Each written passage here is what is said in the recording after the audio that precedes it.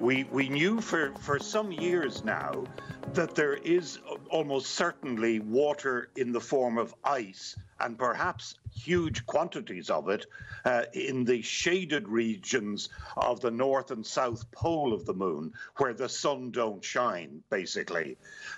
However, this discovery is important because what they've done is they've discovered water in the places where the sun does shine, out there on the plains of the moon. And now, it's not liquid water sitting on the surface in puddles.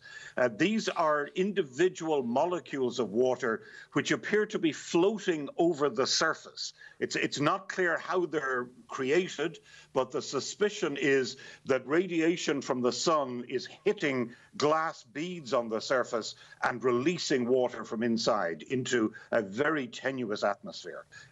Europe and the United States are still planning, before the end of this decade, to put women and men onto the surface of the moon again.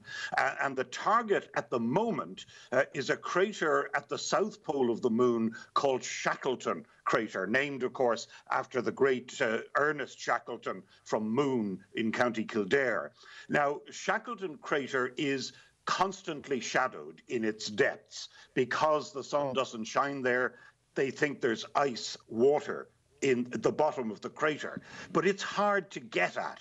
Now, if this finding is correct, it appears to be, it's a very, very good piece of science. If this is correct, then it's possible they could land on a flatter surface and actually find water at their feet.